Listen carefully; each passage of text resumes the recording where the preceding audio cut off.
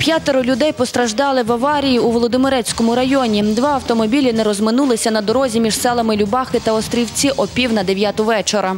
З невідомих поки причин відбулося лобове зіткнення 2 автомобілів – «Опель» та «Кія» під керуванням 19-річного та 18-річного жителів села Довговоля і міста Вараш. Унаслідок ДТП водія «Опеля» госпіталізували у реанімаційне відділення Володимирецької центральної районної лікарні. Його 18-річний односельчанин, керманич та 4 пасажирів «Кія» з травмами різних ступенів перебувають у хірургічному відділенні центральної районної лікарні. Попередньо обоє водіїв були тверезі. За фактом порушення правил безпеки дорожнього руху відкрито кримінальне провадження за частиною 1 статті 286 Кримінального кодексу України.